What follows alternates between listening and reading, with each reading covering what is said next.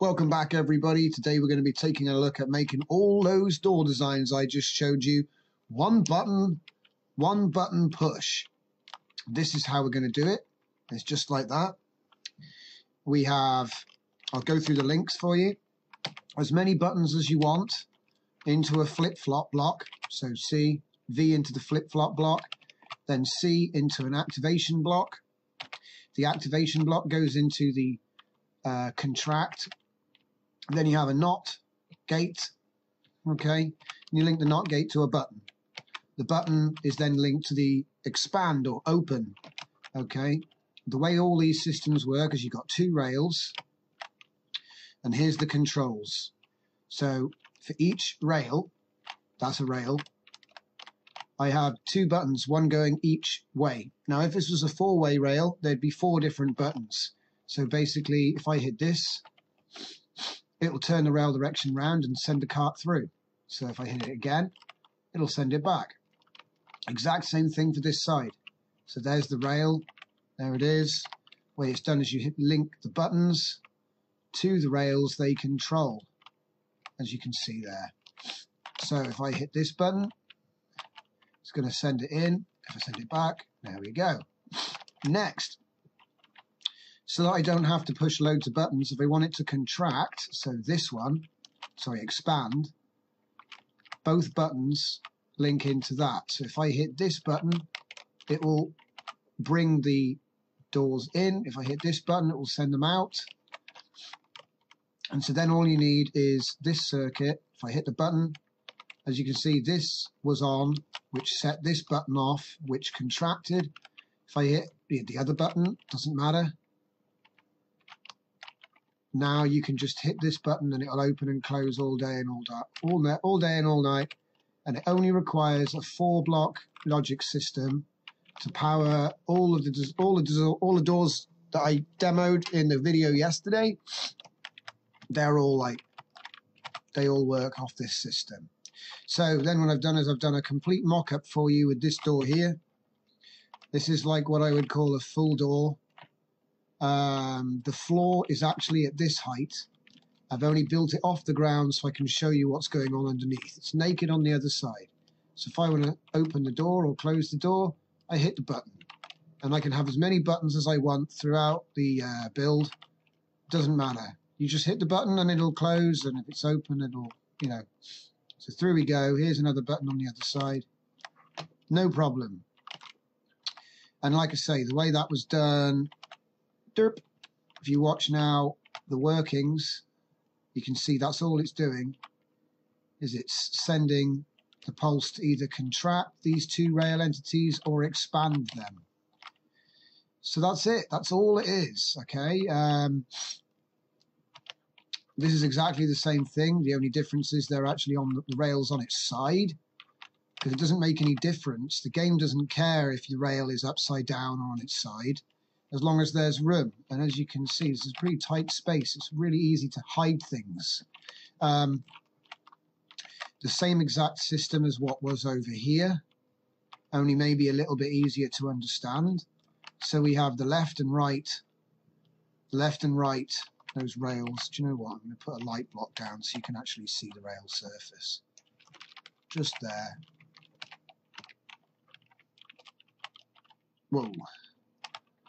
Okay, bing. Okay, so as you can see there, you've got a rail going left and a rail going right. Those two buttons. So if I hit this button here, hit that one, it's going to send this door left.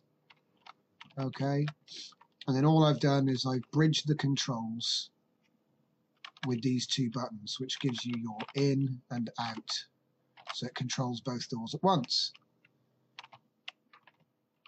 And then we cover it all up. And then you have your door.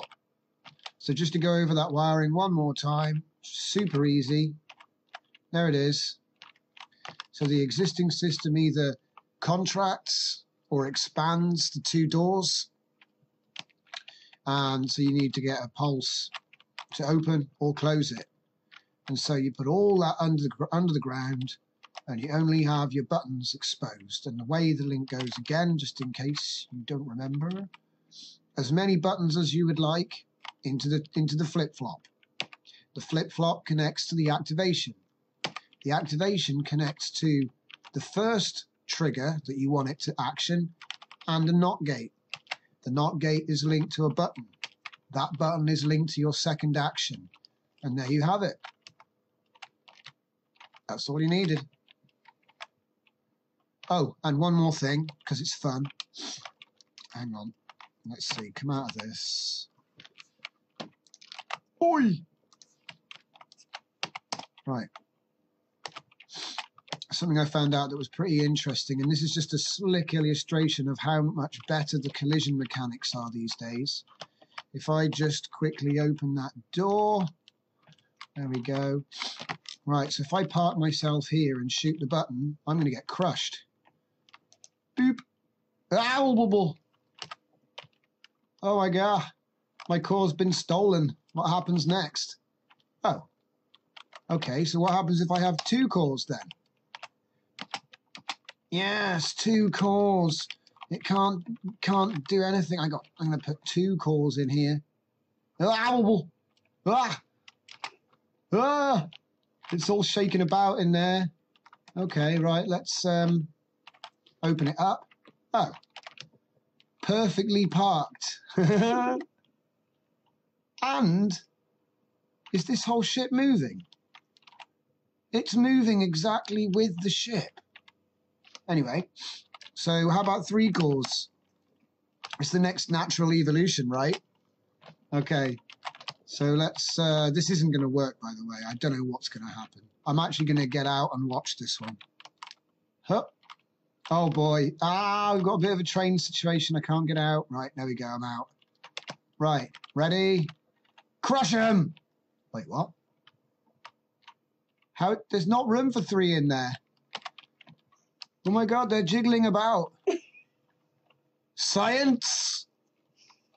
Okay, right. I'm going to see if I can get a 4th one in there. Let's open it up and find out. Whoa! What? I think I was compressing them. Okay, right. Let's close it one more time. Boop! Oh no, my car! Quick, ride it. Okay, right. So, sit here, shall we? So basically, that was my demo. Thanks for watching, everybody. I just wanted to announce the whole 1-button operation of all doors. And super easy, only 4 blocks required. And like I say, from the last video I did on Epic Doors, you should be able to see 12 completely unique door designs. So go back and check that out if you missed it. Thanks for watching, and I'll see you all next time.